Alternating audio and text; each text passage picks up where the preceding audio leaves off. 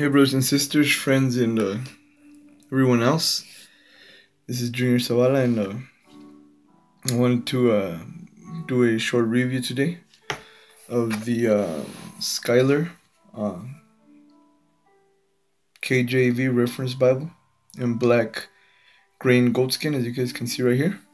Um, I'm doing it on my phone. I did it on my iPod, but for some reason it was not letting me upload it to YouTube. It kept on saying that it was an error uploading. So I'm gonna do a quick review of the Schuyler King James Reference, and I'm gonna compare it a little bit to the Allen Long Primer 53 in black Highland goatskin as well. So hope this will bless all of you. This is by far the only two premium Bibles made by a company today that I have. I have the Long Primer, and I have the Schuyler KJV Reference Bible, and I also have an Abba bound by Abba, and I have another one on the way. So, but right now this is the two premium Bibles that I do have, and I'm very happy with both of them. But let's go ahead and start the review. It does come in this beautiful black box for storage. I'm still debating if I like to keep my Bibles in the box or out of the box. But sometimes, to protect it from the dust and everything, I do keep it in the box. So it comes in this beautiful black box so you can store it. This Bible is the light is not that good, but this Bible is bound in this beautiful natural grain black goatskin. It's a little thicker. The goatskin, I don't know if it is a little bit thicker or if it's a liner, but it does seem a little bit thicker.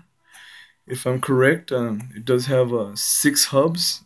They're not tooled, but they're not raised, but they are tooled. You can see them beautiful. I like tool hubs and raised hubs as well, but I think for some reason I've been noticing that I like the tool hubs a little bit better. It does have the Schuyler trademark right there on the bottom in beautiful gold, and it has a King James Version, and it also has Holy Bible. On the front of the Bible, as you can see, beautiful black grain goatskin. It does have also the blind stamp of the Schuyler cross there. A lot of people have said that it's a Jizz White cross and all kinds of stuff. I don't know, I honestly don't know. It doesn't matter. I know who my Lord and my Savior is, what I mean, and that's the bottom line, Anybody could have a trademark, that doesn't mean nothing to me. So, the back as well, natural black, beautiful gold. Like I said, it feels real thick. I don't know if it's the liner, but it has an amazing feel to it. I'll show you guys. It is perimeter stitched. The light is not that good, but there you see this perimeter stitch all the way around. As far as the yap, it doesn't really have a yap. I mean, it's about maybe a 1/4 inch or less, so it doesn't have a yap, but it's still beautiful. I mean, I do love yaps, but this Bible is far beyond beautiful. And so that's the outside of it. It does have 3 navy blue ribbons, just like the Long Primer. That's one thing I wanted to talk about. I do I think it would have been better if Schuyler would have gotten their own color. Because if you look at the Bible, I mean, it looks, as far as the colors go and the mixture, it looks just like an Allen Long Primer. I'll put it right here just so you can see. Blue, navy blue ribbons, black on gold, and the red art gilt. And they did the same here, so it kind of wants to look like if they copied them. But if they would have put a different color of ribbons, they would have made it its own Bible, its own trademark. I think I would have liked either, well, red, and Cambridge does that, so maybe not red, maybe a gold or yellow would have been beautiful, but that's fine. The other thing is the headband. The headband is white silk.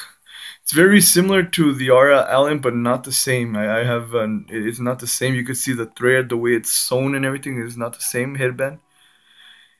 One thing that I was not very pleased, but I mean, it's okay, I can overlook it, is the ribbons. The ribbons were mounted on there very may I say, not evenly. I mean, for the price of the Bible and for the wonderful trademark that Schuyler is, or Bible publisher. I think they could have taken a little bit more time on putting the ribbons on. The ribbons are twisted inside the spine. So let me see if I could get this so you could see it. Uh, you can see right there how it looks thin. That's because it's twisted inside of the spine, and these two are kind of almost overlapping with each other, and this one's far away from the other two. So that, I mean, they didn't do a very good job on putting the ribbons. I mean, how hard can that be? I've put on ribbons before, and I mean, it takes a couple of minutes for you to align them correctly and put them right. But that's something that I'll overlook. The Bible's beautiful, so I'll leave it like that. I was thinking of fixing it, but I'm gonna leave it like that. I mean, it's a beautiful Bible. Different is okay sometimes, so I'll just leave it like that.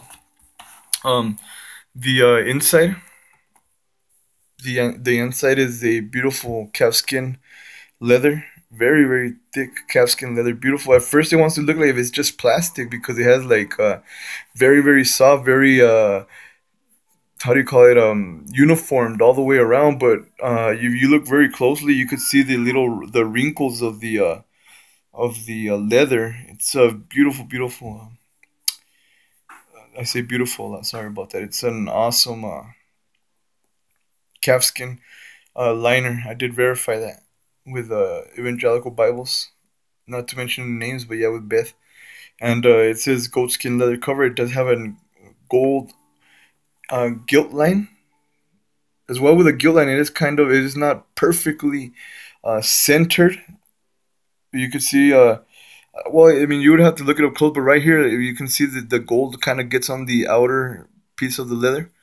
But like I said, I could overlook that. It's okay. Now, in difference to Allen, I mean, they are precise with their art. I mean, with their gilt lines, with their ribbons, they are precise with it. They take their time. And the difference. So, what would be the difference between this Schuyler and Allen? I think Allen. No, don't get me wrong. Allen is strong. Those Bibles are strong. They will withhold, but they're a little bit more artistic. I mean, as far as details go, Allen will get on the dot. I mean, the lines are, look. You can see that it's a little bit lower and then a little bit this way. Allen will be precise with the lines. I'll show you real quick. Look at this. All the way across, precise, exactly where they're supposed to go. And Schuyler, they it's a little bit different. I mean, they didn't do that, but it's still beautiful. I would not take anything away from this Bible because of that. I mean, it's okay. That doesn't. I mean, I could live with it. That's what I'm saying. So the calfskin leather, you can see it right there. It's very beautiful as well. So how can I compare the two? I would compare Allen. Like I said, it's still beautiful and strong, but I would compare Allen a little bit more artistic and to detail. It's still real strong, but as far as the details and the art and the luxury goes, Allen gets it. But now, and like I said, it's still strong. But this one right here, the Schuyler, is still artistic, but it's stronger. So it feels like if it will last longer, if it's stronger, more. Like if you could kind of mistreat a little bit and nothing's gonna happen. Now the Allen, I know it's strong, but it feels a little bit more delicate. It is edged to the line. You can see right there, the bump, edge lined. It has like a leatherette end page. Not bad at all. That's the outside of the Bible. Now let's go to the inside. It has, if I'm correct, it also has gold gilt and art gilt. It's made by Youngblood, so it's like that salmon that you have on the Cambridge. Pinkish. It's beautiful. I mean, I wouldn't change it at all. I'll leave it like this because it's its own trademark or Bible. Can I say? I wouldn't change it. Compared to the Allen is red. Well, no, I couldn't say red, but like a dark pinkish reddish, and you can see it next to the